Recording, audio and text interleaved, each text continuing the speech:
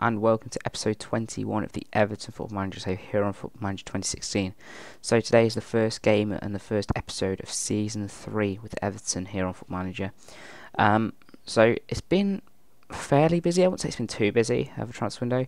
We play the first game of the season, but first let's go through the most important thing, which is the transfers. I suppose you'd say it's been busy. I spent 87 million. But this is kind of, for me, just an average window. I wouldn't say a lot's happened that would be really noteworthy. There is one thing, but we'll come to that. As for loan players, Pavon, you won't know who he is. I'll show you him in a minute. Felix Holmeyer's gone out for another year. Leds and Ivan, I'm hoping to get more players out. Loan players to leave the club. Matt Pennington left on a permanent deal. So did Joe Robles. So did Rodriguez. Most notably, one of the most notable players is Leighton Baines. 32 years of age. I felt he had to go. For some reason, I already agreed a deal for George. As I'll show you in a minute, you all know who George is, though. And I thought, damn, we might need the homegrown player. And I went for Jake Bidwell, and I thought they'd be a much better combination and younger combination than having Leighton. So Leighton's been a sad miss out on that case. Tom Cleverley left. I mean, I didn't really like him. Tarashaj didn't play for me at all. Played in 2 loan spells and I wasn't convinced, so I let him go. Julian Vergaal left to Schalke for just under £15 million. He was okay last season. Actually, he was quite good, but I don't know. I felt like I felt like we could do better without him. I felt like the midfielder that I wanted to bring in was a real development, and it was a forward-thinking move, as I'll show you in a minute. And the final out, the biggest one, was actually Brendan Galloway, probably the one that I'm most saddest about, actually. I regretted this one.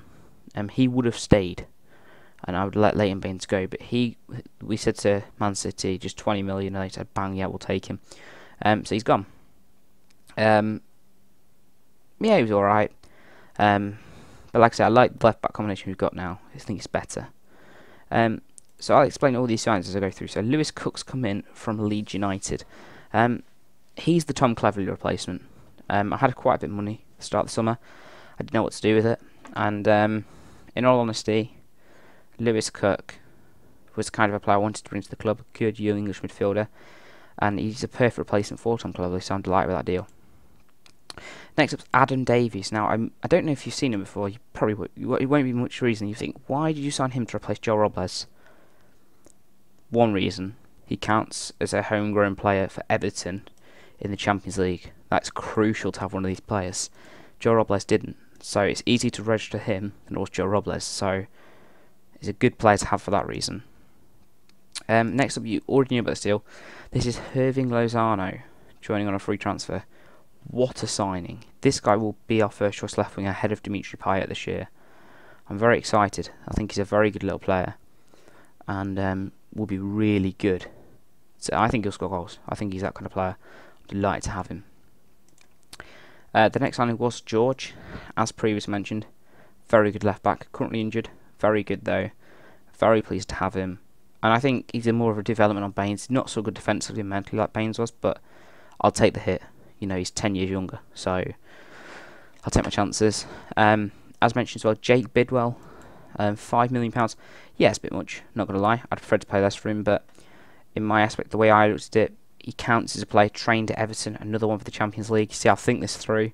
And we don't need a really good backup. He'll do. Solid. Then I brought in a couple of regens before I thought the last signing, as you'll see. So I'll take these quickly. He's average. He's average. The one I really like is the one in the middle. The Dream Last Month. I think he's so good at 17. He could be a future centre-half. I love the 20 aggression. I love the determination. You know, good. He's good as a limited defender. For me, he could be the real deal. So I'm excited to see how he can progress in younger football for us. I will show you the last signing in a minute, but this signing first, and this is Cassini, who's a free agent. And I just thought, for a free player, why not? He's a wonder kid in the game.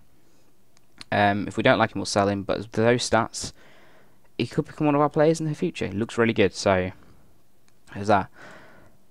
Right, I had about 40 million sitting in the bank. and I thought, who should I buy?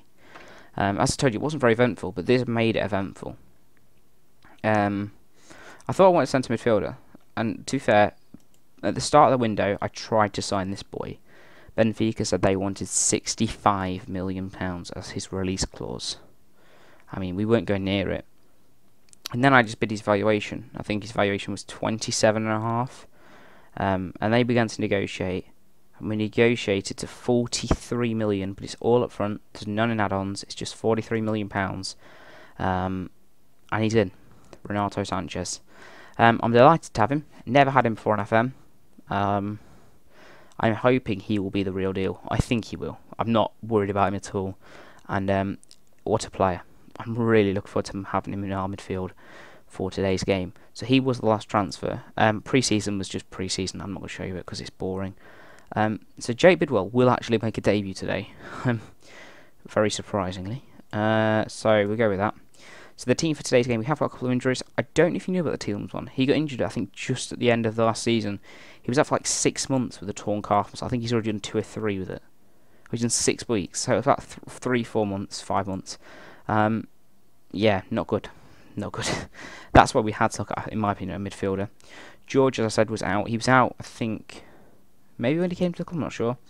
Richarli Bazui's just got injured for 6 weeks. Fantastic news that was. So, yeah, brilliant. But the team for today's game will go Timo Horn, Coleman, Schuler, Zuma, Bidwell, Maya, Renato Sanchez, Barkley, Morales, Lozano, Lukaku, Davis, Chambers, Rocco, Cook, Payet, Sisto, and Embolo. Let's go.